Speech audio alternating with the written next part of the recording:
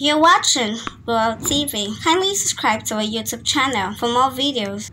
Click on the subscribe button and the bell beside it. These will notify you once we drop a new video. Thank you.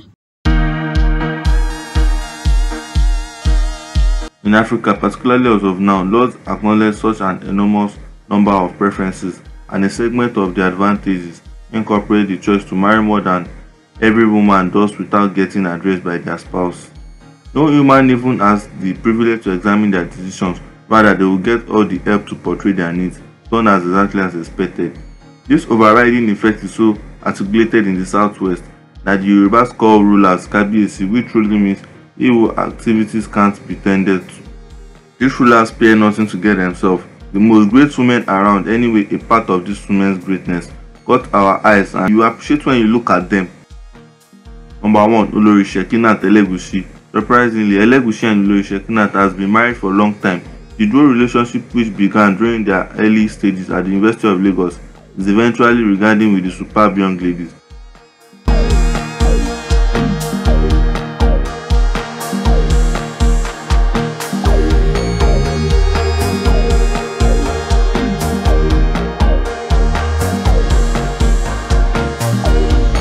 Number 2. Olori Memunat Omowumi Adeyemi.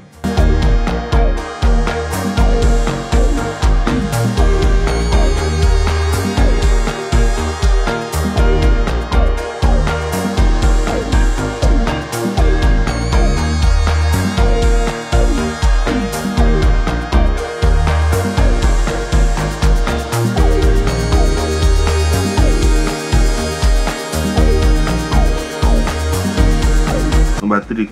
Queen Silekunla Naomi Ogunwusi.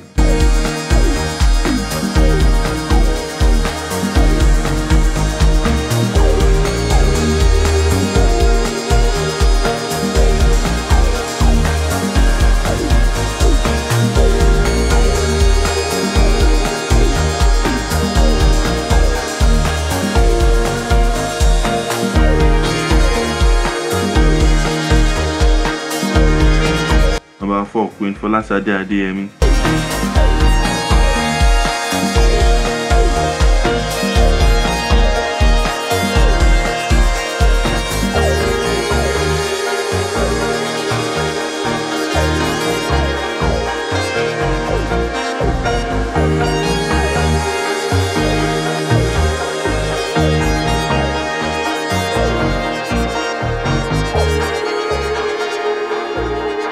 Number 5. Queen Aziza Elegushi.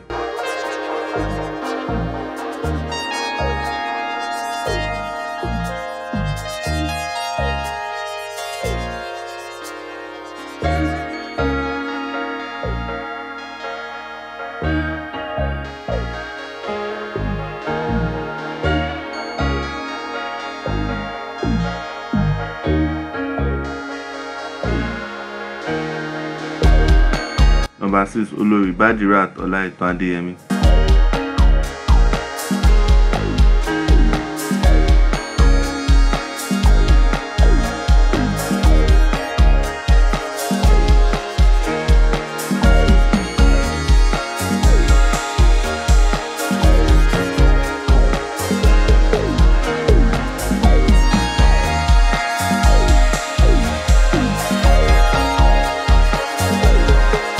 Number 7. Olori Anu Adeyemi.